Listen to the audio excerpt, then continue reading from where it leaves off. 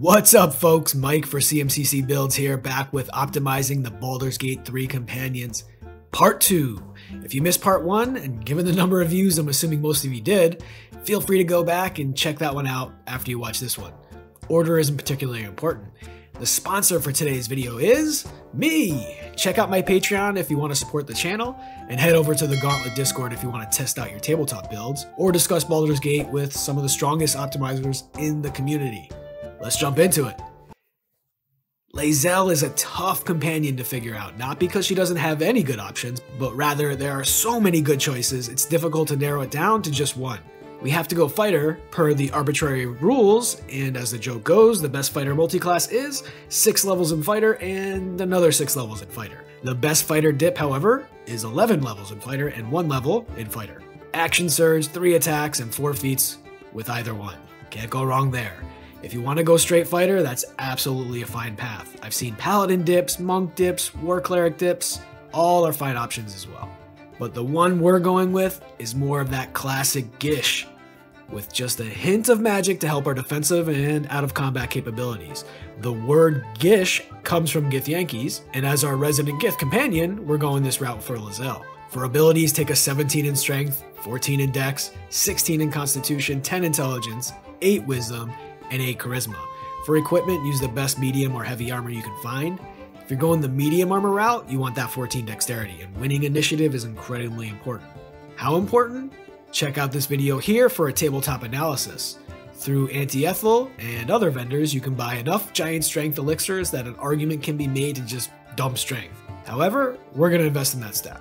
The weapon of choice will be the best two-handed weapon you can find. I played this build with a polearm using Polearm Master, and to be quite honest, I didn't love it. It wasn't nearly as effective as it can be on the grid, and I found that there are enough weak enemies in this game to make that extra bonus action attack less valuable when combined with the mandatory feat we'll take with any two-handed melee weapon. So for our starting class, we're taking fighter.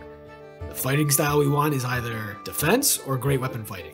GWF isn't the best fighting style, and defense is generally much better, but with so many great magic armors and the ease by which we can increase our armor class in the game, the defense fighting style is quite a bit weaker than standard tabletop 5e.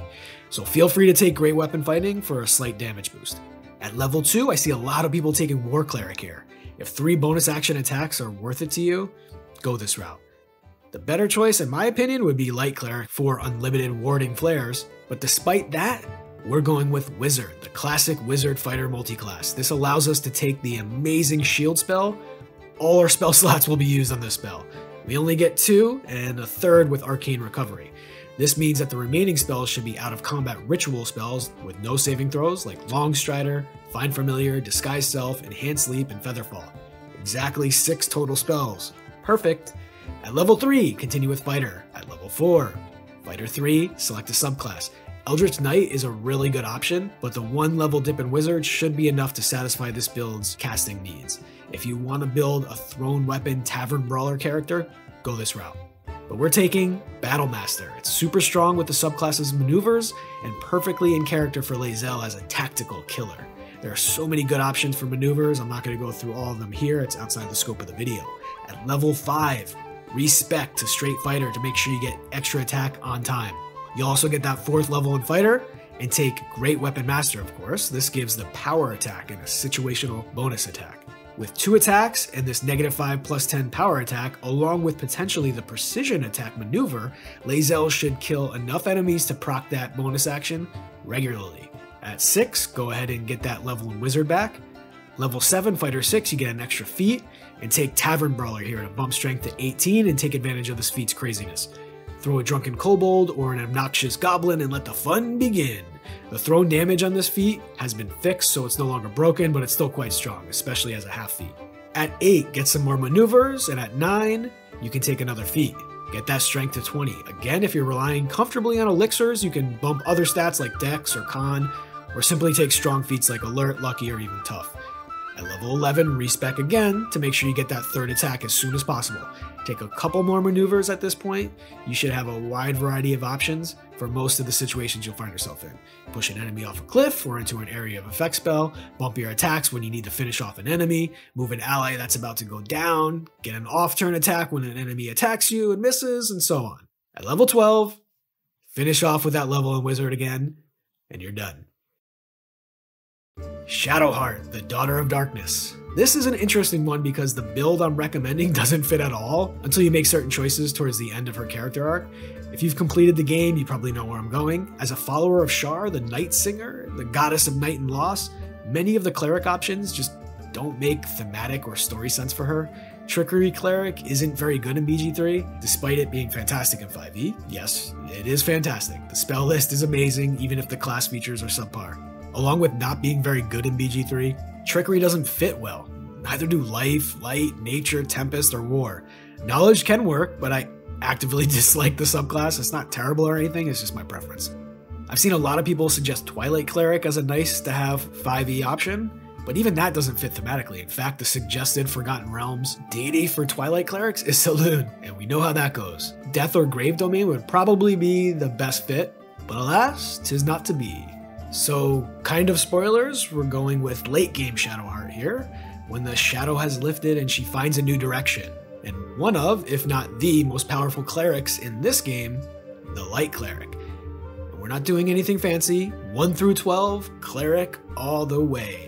Dump Strength, 14 Dexterity, 15 Constitution, either 12 in Intelligence or Charisma, whichever your party needs, 10 in the other, and 16 Wisdom. At level 1, we're going Light Cleric. It's the best Cleric subclass in the game, like I just said.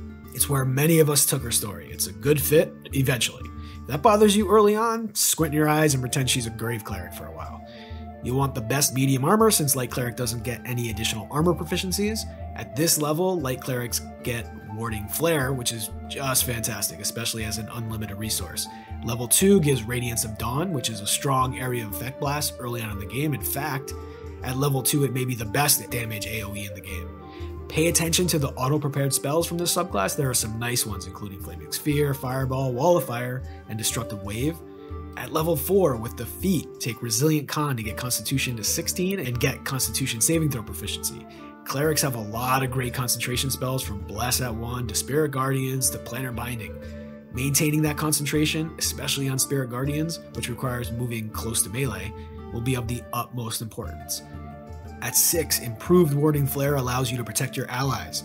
Choose wisely. I know I and many others call this a resource-free ability, but it actually does use a resource, your reaction, and you only get one of those per round, so make sure you don't protect an ally with a ton of health, only to let the ally about to go down get knocked unconscious because you used up that reaction.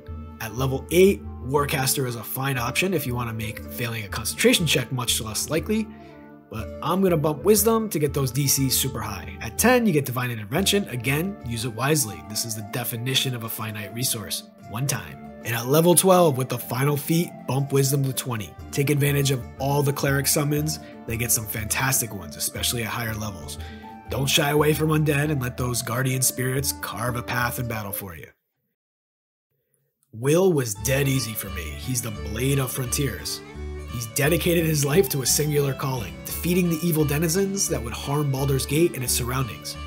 He called upon the powers of one of those evil beings in a questionable attempt to defend the weak by growing his own abilities. He's a melee fighter that hops into battle with a rapier in hand and his heart on his sleeve. Evildoers be damned, he's coming for you.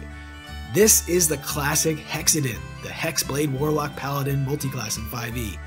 But there's a problem. Hexblade doesn't exist in this game, but it kind of does, as Pact of the Blade now takes the Charisma weapon portion of the Hexblade's level 1 ability, meaning the Warlock Paladin multiclass still works. It just takes a few more levels of Warlock now. On top of that, it allows us to take a different subclass that fits better narratively. When respeccing, dump Strength, 14 Dexterity, 16 Constitution, 12 Intelligence, only because his original stats have a higher Intelligence, 8 Wisdom. I actually prefer Wisdom to Intelligence, so if you don't care about how the characters were originally spec'd, I'd switch this with Intelligence. And finally a 16 Charisma. If you're playing this straight from 1, you need to go straight Warlock through 5. But at level 8, you can respec to the final version of the build.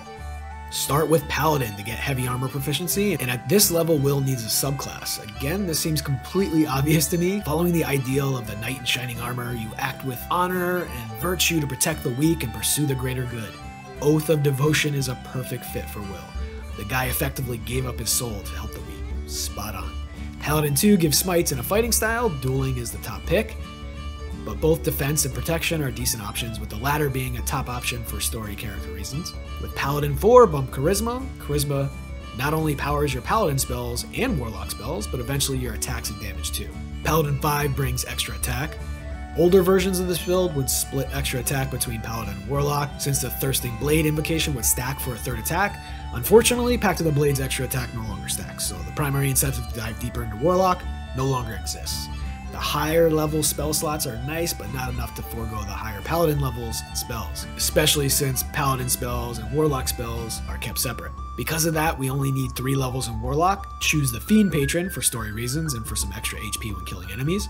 No Hexblade means no shield spell option, which sucks, but Armor of Agathis and Hellish Rebuke are nice options. Eldritch Blast provides a nice ranged option, filling a massive hole with the Paladin class.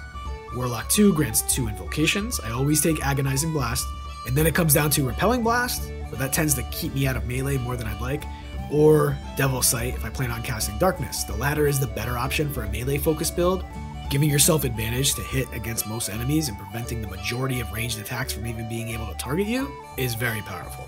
Warlock 3 and Wyll can take Pact of the Blade to bind a pact weapon and use Charisma for attacks and damage. Paladin 6 gives you an aura, which needs to be activated for some reason. Don't forget to do so, I always do.